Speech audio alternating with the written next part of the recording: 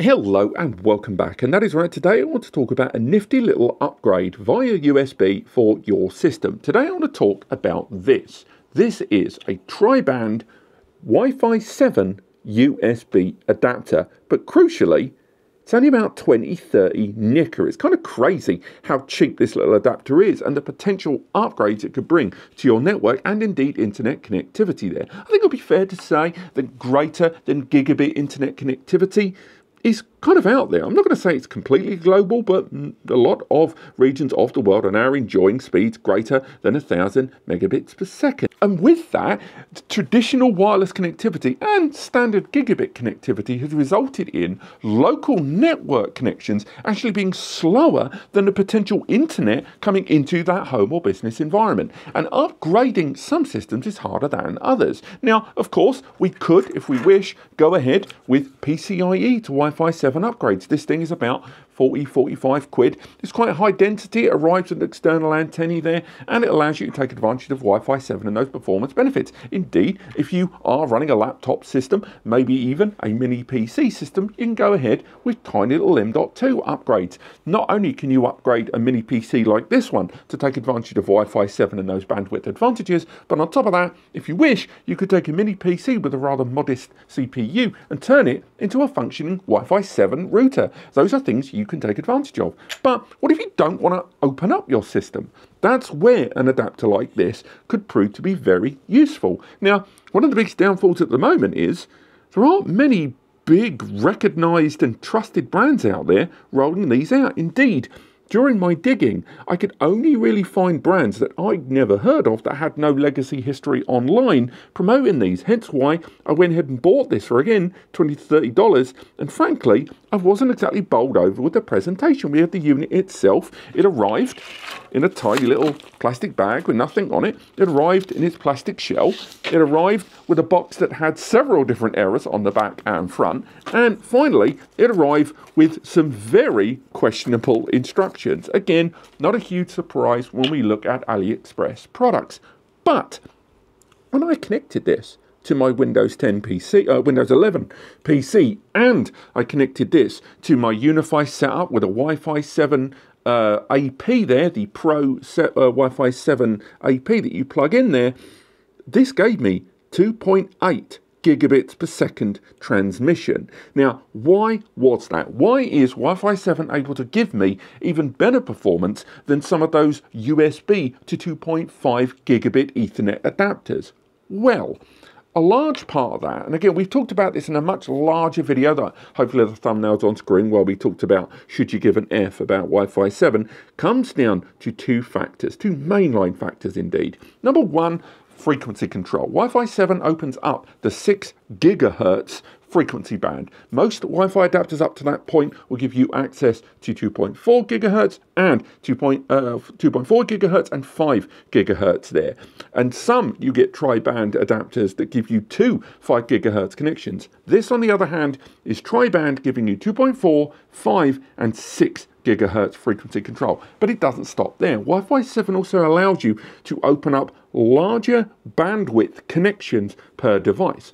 Up until recently with Wi-Fi 7, most devices had to take advantage of 80 megahertz up to 160 megahertz individual connections.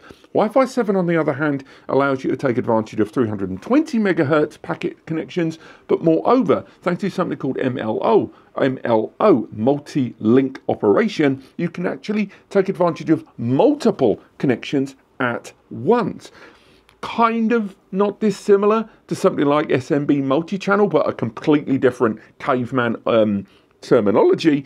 MLO allows you to not only have connection via that 320 megahertz bandwidth connection, but you can stack them, taking advantage of wasted space on the stream. Now, performance was super hard to measure. Measuring it against an internet service provider, sure, I could get gigabit internet connectivity, but I don't have 2.8 gigabit internet, and if you do, mazel tov. I was able to connect this via the local area network via the wireless AP7 there, the UniFi AP, and connect a 10GBE NAS, in this case the Ugreen DXP480T. And when I was looking at Atto and looking at that crystal disk, I was able to get between 210 and 268 megabytes per second transmission. Now keep in mind, that was write transmission. My read transmission was awful. I wasn't really able to identify quite why that was, whether that was to do with the AP there in the middle, whether it was to do with the NAS, or whether it was to do with the adapter. But nevertheless, I was able to at least ascertain that I was able to saturate a great deal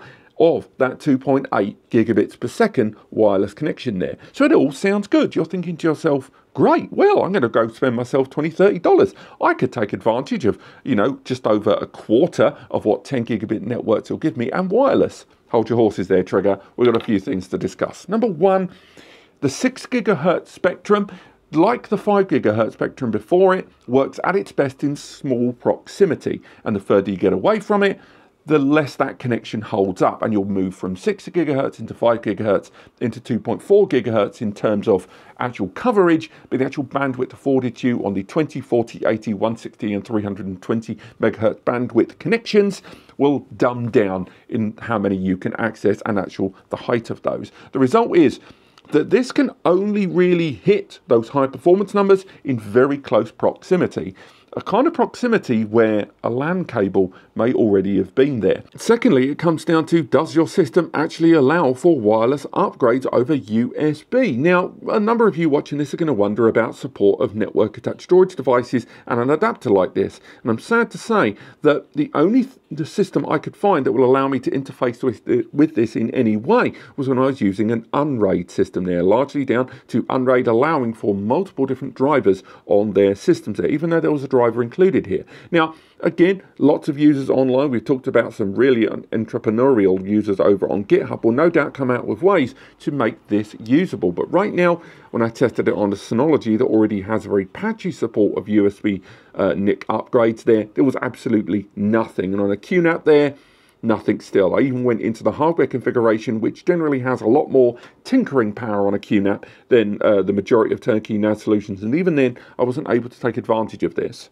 And of course the other question, if you don't currently have Wi-Fi 7 in your network environment, should you care about upgrading to Wi-Fi 7 right now? Well, kind of. Let's face it, if you were going to upgrade the wireless capabilities of your host system, again, whether it is a USB or using the M.2 or a PCIe upgrade we talked about earlier on, in terms of future-proofing, you've got absolutely nothing to lose. The power consumption is a great deal more efficient, and again, you're opening up multiple bands when the time comes.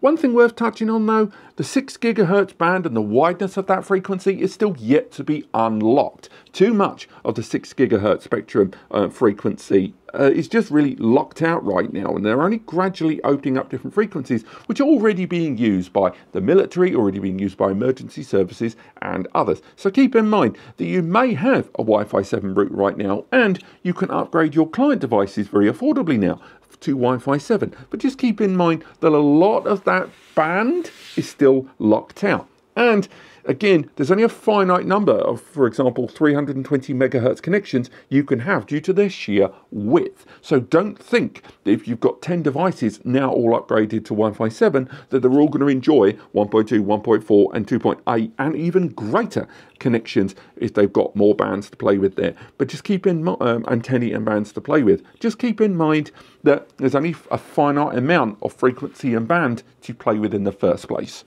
Another thing you may have noticed is this device being listed as BE6500. That's because it claims to be able to handle a full bandwidth across all channels of 6.5 gigabits per second. Some of the other USB to Wi-Fi 7 adapters I've seen at 5.8 gigabits per second, and Wi-Fi 7, that multi-handling of individual data connections on the frequency there at 160, 320 megahertz and more, again, does sort of give credence to that. But as this is a 2 antennae tri-band adapter, I'm struggling to see how, unless I was dealing with a particularly open frequency with none of the locked out frequency channels, I just don't think most users, at least in the next decade, are going to enjoy 6.5 gigabits per second as straightforwardly as this adapter seems to claim. Of course, if you are someone that's already taken advantage of a tri-band router, then perhaps it will be possible. But again, I wasn't able to fully test tri-band connectivity across the 2.4, 5 GHz and 6 GHz frequency all at once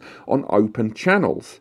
Bottom line, for 2030 NECA, it's really hard to fault something like this. I kind of wish we saw more established brands roll out alternatives to this that feel a little bit more rugged. I will be doing a complete strip down of this for the article below, but I didn't want to do that until we'd finished a lot of our testing on this. But right now, I like what I see, but I've got to keep in mind that there is a reason it costs what it does. Now, right now, if you're already using a Wi-Fi 6 or 6E setup and your router isn't Wi-Fi 7, don't waste your money. It's just not worth it. Again, if we do find out some of the chaps over on GitHub, some of the ones that we've highlighted here on the channel before, are able to roll out some NAS adapters for this, I'll get it linked in the description, and perhaps a follow-up video where we get this working on some NAS systems. But apart from that, thank you so much for watching. Hope you've enjoyed. There's a link in the description to get hold of one of these for yourself, which obviously is affiliated, which allows me and Eddie to keep doing what we do here. So if you found the video helpful, and if you were going to shop at those stores anyway, make sure those two things are true. Please use those links to help us keep the lights on, but don't worry if you don't want to do so. Apart from that, thank you so much for watching. Go to the article in the description for the internal photos of this as soon as it's live, and I'll see you next time.